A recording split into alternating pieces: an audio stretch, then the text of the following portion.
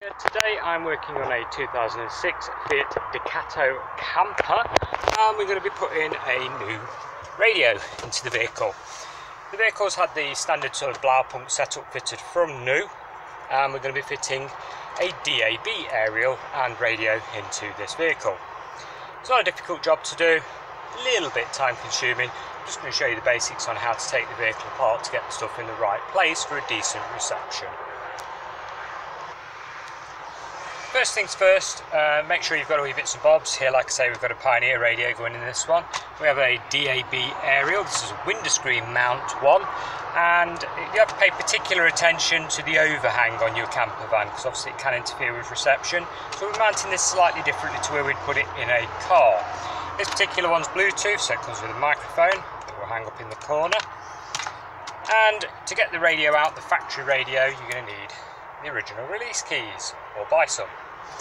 First of all, pop your fascia off, take that off, pop that safety out of the way, pop the trim, normally just sort of pull it, there you go, clip, off that comes, keep that out of the way, and then your release keys, normally just slide down in the right place, there we go, busy looking at the camera and not what I'm meant to be doing, there we go, click click, you heard them lock, pull.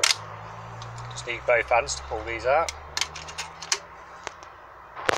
There we go, just spread them slightly, these, so just push them apart slightly, your radio will come out. Please note the back of it's metal, you don't want it to scratch anything here, so just put something in between it if you're going to rest it on it, you know, a rag or a bit of cardboard or something, and pull your radio out. On the rear, you have your bayonet aerial, which just pulls clean off, and you have standard ISO connectors. You've got the extra one at the top here, pinch both sides, pull it out, and then you have your two more ISOs, one's for power, one's for speakers. The bottom one's power, top one's speakers. Now on a camper van, normally you want the radio to run without the ignition key in, so obviously it's powered slightly different to a car, so you want it to come on all the time, whether the key's in or out. On a car you only want the radio to come on when the key is in. Okay, so we'll only be having one power feed, which is actually built into the block, nice and simple wiring. We've pulled our aerial connector off, like I say it's just a pull fit, and it comes with an adapter on the end. There we go. Pull the adapter off, and that's your normal bayonet fit, which will fit 99% of the aftermarket radios that you can buy. So that's nice and easy. Put that to one side, you don't really need it. For these two blocks, which I won't do because if I squeeze them the radio will fall on the floor, squeeze the pin and pull. Take them both out.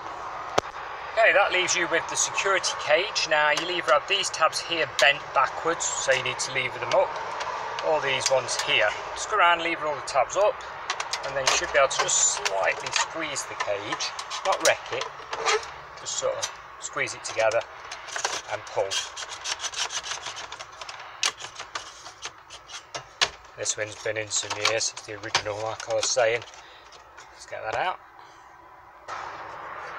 Cage is now out. We're going to slide that back on the original radio for safekeeping. Keep it all together. If you want to sell the vehicle, put the original radio back in. You'll have all the necessary parts to do it.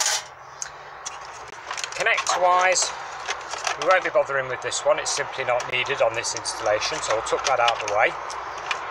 These are the two we're going to be needing, and obviously your aerial. We need both those.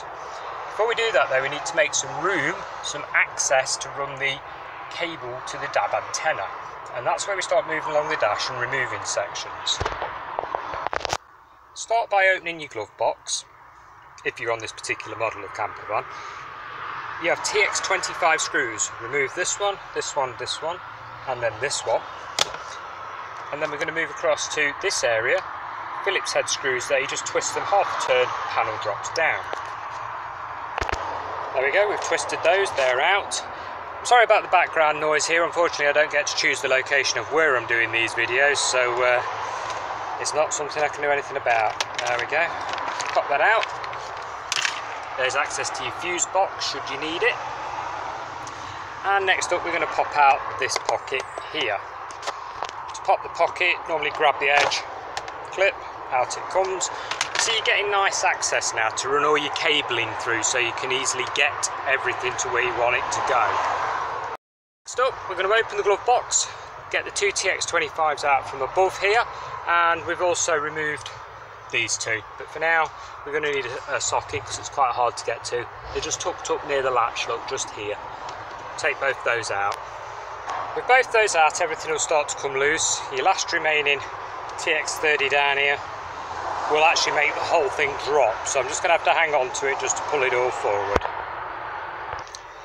With this bottom one removed, try and secure the weight with one hand while you remove this Allen key or TX30, whichever you're going to use here, and you'll have already removed the side one here, which was a TX25 anyway, so that's your last one. Just support it now, ready for it to, because look, the whole lot is now loose. There we go. And there we go. We now have fantastic access to get all our cabling running across, and access to two TX25s, one here and one here, to remove this top pocket. Go ahead and take those out, lift your pocket up. Both TX25s out, and there we go. Take that out of the way. You can now quite easily run your DAB antenna cable all the way across, up and up to the screen pillar, which is where we're going with it. Back inside the camper, this is our DAB aerial. It's sticky back, it's meant to stick on the window screen, and has a copper strip for earthing to the screen pillar to stop static, etc. It's powered, so on the end of it, it has a DAB connector and a black wire that we connect to the blue wire coming out the back of your new stereo. So that's the blue wire to power it. Okay, we're going to take the cable together and run it basically so the connector comes out of here, across here, down and up the screen pillar. So tuck your cables underneath, necessarily put like a flexi bar through to tape them to and pull them through. Nice and easy. I've got my mic cable here as well. And then we'll follow through all the way along like I was saying. Next up, we're going to be removing the screen trim pillar here. 3 Phillips screws, one here, one at the top. Word of warning, if you don't like creepy crawlers, just beware. I've found all sorts, from cockroaches, spiders and even a dead mouse behind one of these things in the past, especially if it's an older vehicle like this one. With all 3 bolts removed, you can pull it forwards, and all we're going to do is, I'll pull this out in a minute when I've got both hands free, is sand a bit of the paint off here so it's got an earth for the aerial. We'll apply the aerial, which is a sticky substance, and we're going to put it at the bottom of the window screen here. Now in a car we'd normally put it at the top, but because of the overhang of a camper they get better reception down at the bottom here. So it's just going to sort of sit sort of here. I'm going to need both hands free to do it, so I'll skip forward to when I've done it and then show you where the cable's routed. And there we go, there's our aerial. So it starts here, look, sticky back like I was saying, sticks here, earthing point around the side here. We put the trim back on, put the 3 screws in, pull the door seal away slightly so we can actually run the cable down the edge here, and we're going to loop it round under here, up through, because as we've removed all this to gain access, so it's nice and easy to do, up above this, and then up here, and through where, like I showed you there. And that's how we're going to run the DAB cable part of it. Obviously when you've done this part of it, you could reassemble it. I would recommend though that you finish putting your radio in and test it all first. Just one quick pointer, we're quickly running our microphone cable that came up the screen pillar with the DAB aerial. If your headlining's a little bit loose, what you can do is wrap some cable ties around it, snip the ends off and tuck those up. They're just to like pad the wire out a bit so that it doesn't fall down when you hit one of the lovely notorious potholes. You don't want the cable dangling down. Once you've done that, you can just tuck it all the way along. As you can see, I'm putting the microphone right here, right up on the headlining, so it's got a nice out of the way range to get the voice when you're talking. Your new radio will come with pretty much the same as what you took the other one out with. A metal securing cage that we need to slide into the radio aperture. An adapter cable, this plugs into the back of the radio and has the square plugs on that will plug straight into the wiring harness of the vehicle. So go ahead, pop your cage into the holes, quite a simple thing to do. Feed your wires through, pop it in and then twist some of the tabs up so that it's locked into place. With cage in place, wiring connectors clicked in. The third one that was on this particular vehicle, just tuck it down out of the way, not going to need that at all.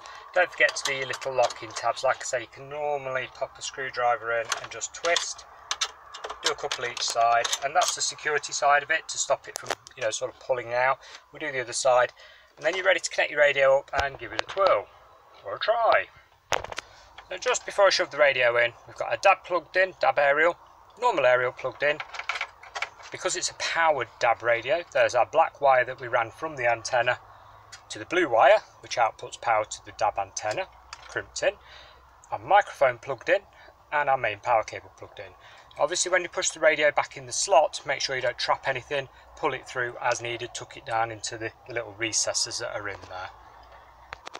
And there we go, radio installed. Just be careful when you push all the wires back, they can be really tricky sometimes to get them clicked in out of the way. Tidy up any loose cabling that you've got, like so. I can't actually show it you playing any music or anything because I'll get done for copyright on YouTube. They're very sharp on that type of thing, but I assure you the signal strength will be perfectly adequate, not a problem at all with that aerial in that location. And obviously reverse, you know, the sequence that I showed you to take this apart, pop it back together in the reverse order. I won't drag the video out showing you how to pop all this back together, just literally reverse what I did and pop it all back together. Don't forget your two little sneaky screws that are underneath here when you do it, that hold all the lower half of this top panel on, because everybody always forgets them and then puts the glove box back in and, oh, I'm left with two screws. It's the two from under here. Guys, that is how you put a DAB radio in a typical camper van. If you've got any questions, pop them in the comments below. I do try my best to answer you, but as you can probably imagine, I sort of get flooded with questions every day, so I will try my best to get back to you. Thank you very much for watching, and goodbye for now.